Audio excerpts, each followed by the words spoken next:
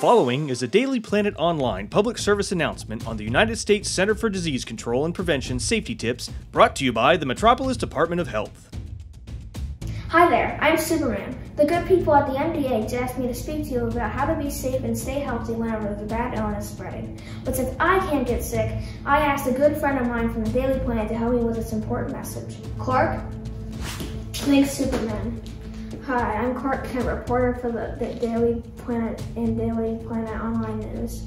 Today we want to go over some of the basic yet vital things you can do to keep yourself and your family and those you love healthy during any outbreak. Wash your hands often with soap and water for at least 20 seconds, especially after you've been in a public place or after blowing your nose, coughing, or sneezing. If soap and water are not readily available, use a hand sanitizer that contains at least 60% alcohol. Cover your mouth and nose with a tissue when you cough or sneeze. If none is available, use the inside of your elbow, or as my mom calls it, your cough pocket. Avoid touching your eyes, nose, or mouth with unwashed hands. This can make you sick. The best way to prevent illnesses is to avoid being exposed to it at all. So the CDC and the government advises people to avoid large gatherings of 10 people or more, and avoid close contact with people who are sick. There's no need to panic, just like my friend Batman says. Don't be scared, just be prepared. If you get sick in any way, you should wear a face mask to prevent spreading it to others, especially when sharing a road or vehicle or going to the doctor's office. If you are sick, stay home and avoid contact with other people.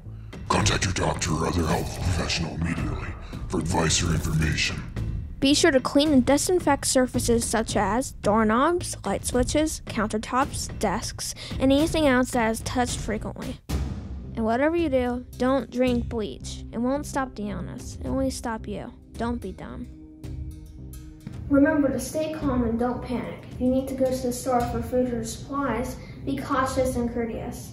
Don't buy everything off the shelf. Stores will keep restocking, so please get what you need, but save some for others.